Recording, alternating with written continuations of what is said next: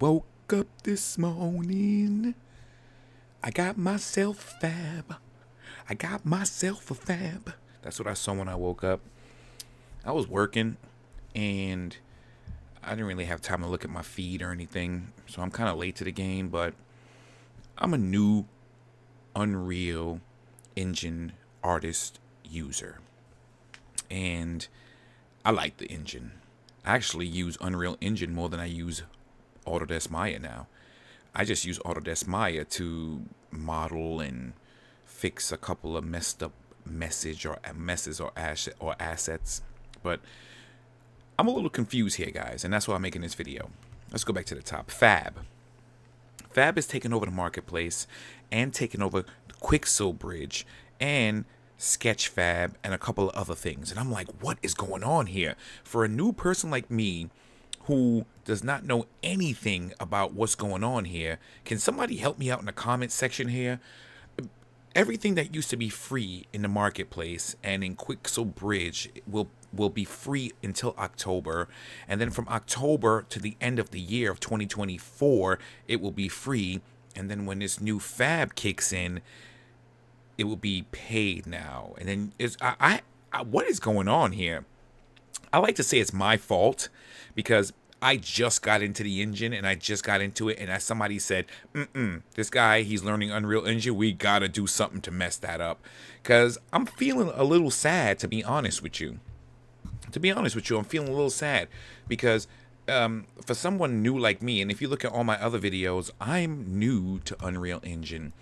I got this model from Sketchfab right here, and you know, I'm just learning how to do things. I got this room from the Unreal Marketplace, one of those free downloads.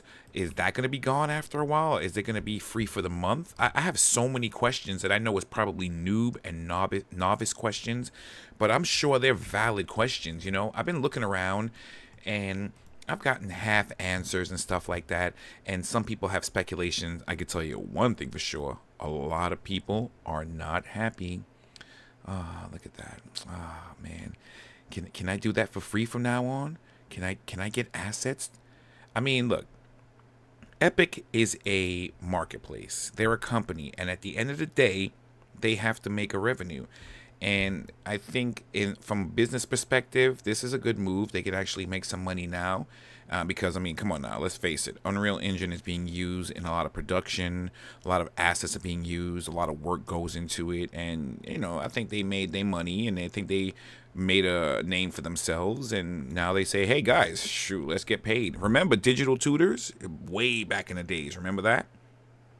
Digital Tutors was free for everyone, and I fell in love with Digital Tutors.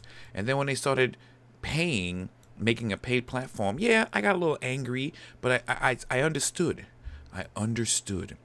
And then later on, another company came over and took it over, and before you know it, nobody talks about Digital Tutors nor that company anymore. So, yikesy, yikesy.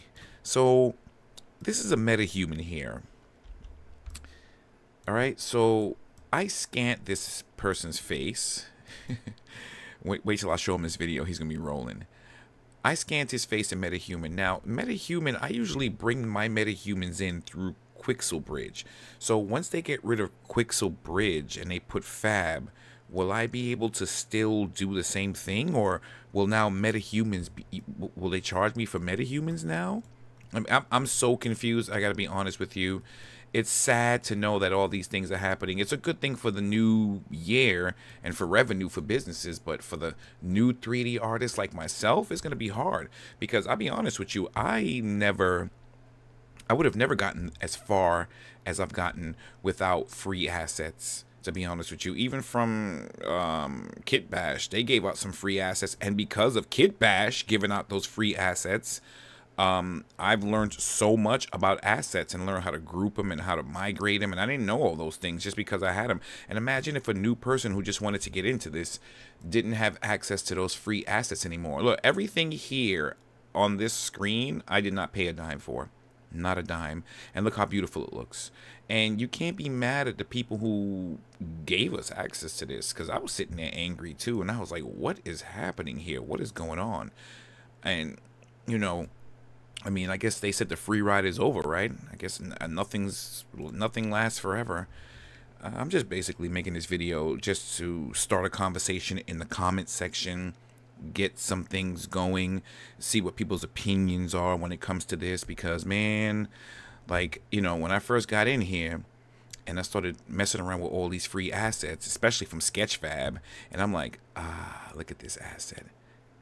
One-click rig. It's a free plugin that I got from another place. You see it here, one-click rig, and they gave us that right there. And I'm able to actually rig Sketchfab assets and use it in my projects. But now I'm not too sure. I mean, I'm sure you can still do it, but everything has a paywall behind it now. So it's, I'll be honest with you, I am getting so fed up of in the 3D world, in the animation world, that you know, you have subscriptions to things, and there's certain things that I would love to be able to have access to, like iClone. I put everything in the shopping cart, $800, and I was like, oh my god. And then I have my Google, Netflix, and my Hulu, and then I have my Metro card, and then, you know, then, oh god forbid I have to eat. So, you know, after a while everything piles up. So I mean, am I mad at they changing this whole thing? I'm a little confused, to be honest with you, because I'm like, what is going on here from a new perspective? For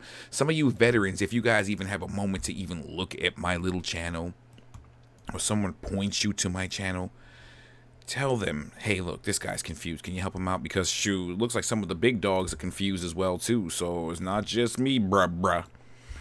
So, yeah, that's pretty much it. I don't want to make this video too long. I just wanted to get some information and get a conversation going about this new fab. I mean, we knew it was coming when they introduced it at GDC, and, you know, we were just hoping that it didn't get announced and come to fruition. But, I mean, somebody's going to make some money out of this. Hopefully the artist. They said 100% revenue for the artist. I'm not too sure what that means. I'm not selling anything on this, so I'm not a seller. I'm just basically a freeloader, downloader, basically trying to learn how to use Unreal Engine with all these assets. And look at this. I mean, this looks like a living mess right here to someone who does not know how to use this. So, I mean, not only will I have to learn how to use this engine and learn what all these things are, now if I wanted to add these things so I can see what everything looks in an element, is going to cost some money. So, I mean, another year from now, this scene that you're looking at that is actually free. I got this whole thing, a little safe house, the robot from Sketchfab. That's a metahuman of somebody I know. Wait till I show them that. They are going to be rolling. This might end up costing you like $20 just to put this scene together if you wanted to download separate things. So tell me what you think about it. Tell me if it's going to affect you. Tell me if you don't care. Tell me if you think it's a good thing. I like to hear from a new person who just started using Unreal Engine like literally 8 months ago. 8 months in, this is what I've got so far. So I'm not a professional, nowhere near, but look at that, man. I'm getting better because I was able to get free assets. So I'm a little scared because I get like 80% of my assets from Sketchfab because there's so many fan-made things on there, and these guys are good. So what about the free stuff? Is that still going to be available? Is that going to be removed? You know, I feel like us regular 3D artists are getting phased out, and paywalls and AI is taking over, and it's like, is the craft going away, man? Am I in the wrong profession now? You know, should I just study AI prompts and all that kind of stuff? Because it seems like even in the 3D artist world it's getting a little tight, man, and it's making me a little nervous. So anyway, my name is Michael Hurd from the Micro Production Studio, rendering your imagination. And leave the comments in the description and tell me what you think. In the comment section, I mean. And I'll talk to you guys the next time I do a video.